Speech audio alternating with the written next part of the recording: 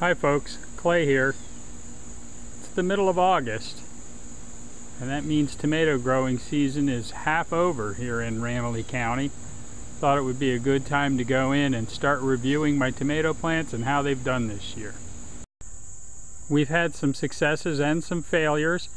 It hasn't been the easiest year for growing tomatoes. We had a late freeze on the second weekend in May. July was very hot and very dry. August has been a little cooler and very rainy, so challenging conditions to grow tomatoes in, but we are getting more tomatoes than we can eat, which is really nice. Today we're going to look at Garden Leader Monster from Ferry Morris and Purple Russian from Baker Creek. The cat has decided to come on the tour with us today.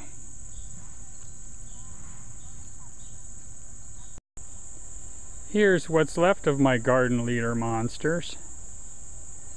These have been very productive plants. I would say between the two of them they've grown more than 40 tomatoes. I haven't gotten a single one to eat. The deer have come in and eaten them all. The plants continue to set clusters of tomatoes. They are an indeterminate variety, but you can see the deer just come in and cut the vines off. Tomatoes and all. My deer fence has not stopped them, so we'll have to take the game up a notch. Maybe we'll push that fence up to 7 feet and see if we can take care of the problem. The Garden Leader Monster tomatoes get up to about 1 pound. This one right here is about half a pound now. It'll keep growing, and if the animals don't get it, we'll get some nice tomatoes. The plants do suffer from disease a little bit. It's not a serious problem. They normally grow faster than the disease progresses up the vines, so you just continue picking tomatoes from higher and higher up.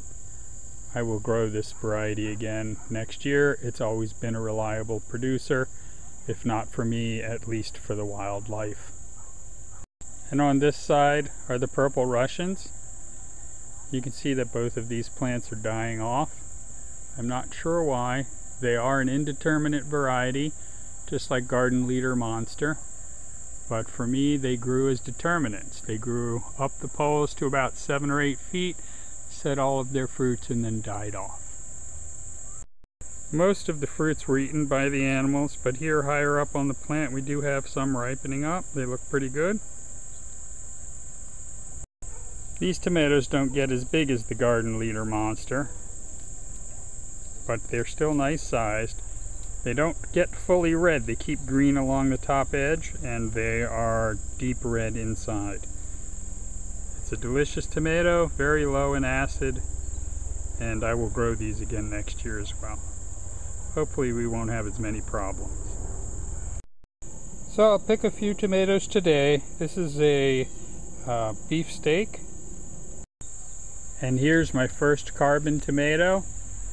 Again, this is another variety that stays green along the top.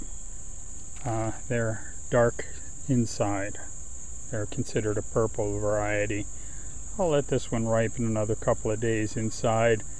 I just don't want to risk the animals getting it. It's a good size. 3/4 of a pound.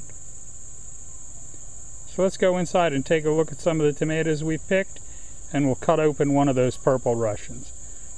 One last observation before I go inside. Even in a 6-ounce yogurt cup, you can grow hot peppers.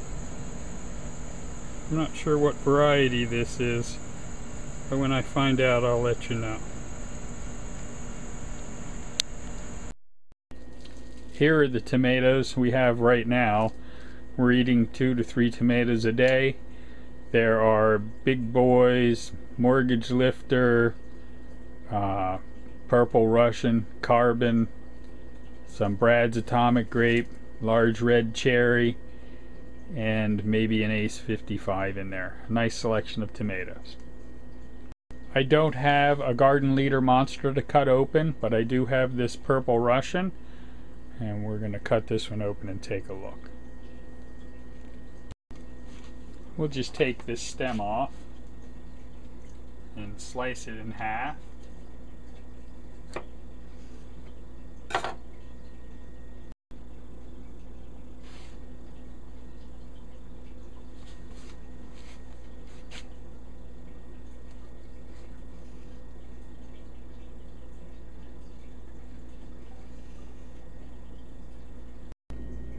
You can see how dark the coloration is. It's deep red, purple, and brown inside. Very juicy. We'll add a little salt and pepper.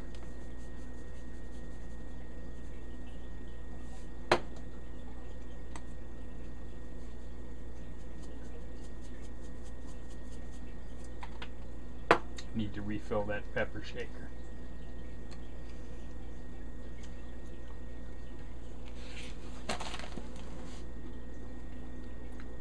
That's really good.